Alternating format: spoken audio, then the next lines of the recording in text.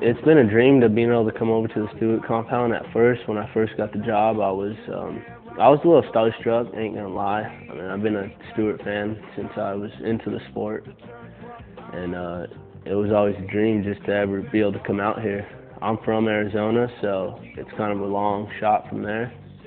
So I never thought in my time that I'd ever, be able to step foot on this facility, and then being able to work alongside of these guys and be accepted as a family. It's been a dream come true.